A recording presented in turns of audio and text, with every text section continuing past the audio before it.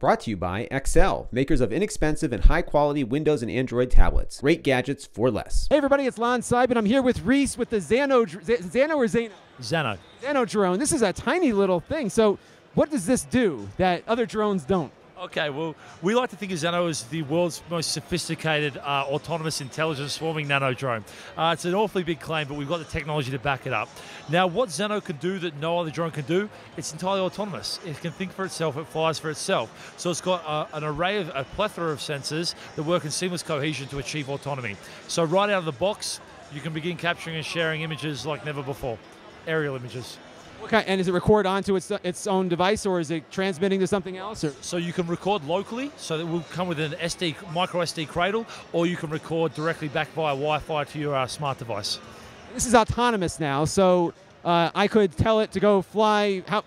What's the range? Okay, so the range, Zano operates on Wi-Fi. So the range is normally dependent on the small ceramic antenna in your smart device. So normally with an iPhone, you'll probably get 25 to 30 meters, which is about 100 yards-ish. So yeah, it's for the intended application, we feel like it's sufficient. And it can avoid obstacles also as it's flying? Yeah, absolutely. It's got infrared, which can detect up to 2 meters away. And we've had it detect a mesh fence up to 2 meters away. So it's incredibly sensitive. So yeah, absolutely. It can avoid obstacles.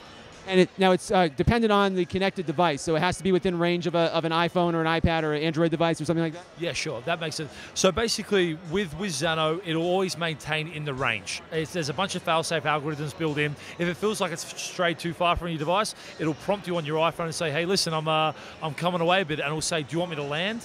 Do you want me to come home? Or do you want me to hold position here? So it gives you back-to-base functions, you know. Kind of run and catch up with it and then keep it going again. So this is a Kickstarter, right? Is this a crowdfunded thing? So how's that going? Okay, so we launched on Kickstarter on the 24th of November. To date, we've raised just over $3 million US. We've got 55 hours to run. So we're hoping for one final push, and hopefully we get to the swarming stretch goal, which will enable swarming for everyone, which will just be great. And what's swarming? Can you define that? Okay, so what you'll be able to do with swarming is you'll be able to control multiple Zanos from one device. So that'll allow you to have 4, 5, 10 Zanos control from one smart device or your whatever, because we've got a developable platform, and it'll allow you to capture multiple images from multiple vantage points of the same event. That's pretty cool. In the air, no less. Right. Those matrix shots, you know. Yeah. Now tell me about what are some of the features on the device? Okay, so Zano comes with infrared, it comes with sonar, it comes with GPS, it comes with a barometric air pressure sensor, and it's got inertial navigation capabilities, and it comes with a microcontroller with all the data fusing algorithms to make all those sensors work in seamless cohesion to do something useful. This little grid on the front here, what's that? Sure. So this is an LED face. Now it's got 64 individual LEDs. Now primarily that'll act as your flash for nighttime photography. Beyond that, we're actually developing an LED pixel suite. So you're actually going to be able to create your own pixel art and icons that you can display on Zano. It also acts as a counter for when you're taking photos. So when you're taking a photo on Zano, if you're taking a selfie of a group, send Zano out, you say, I'll take a photo in 5 seconds. That'll then count down 5, 4, 3, 2, 1, flash, photo. So no more selfie sticks, we're done. No more selfie sticks. So people can still buy into the Kickstarter now, right? Right, so we've got 55 hours to go. They can jump on the Kickstarter campaign.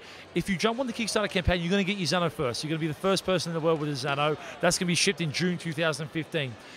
Pre-orders are going to be available, but they're not going to be shipped till later. So if you want to be one of the first people in the world with a Zano, jump on Kickstarter. That's it, next 55 hours from the time we're shooting this video. Otherwise, you're going to have to wait a while. Correct. Okay, Reese, thank you very much.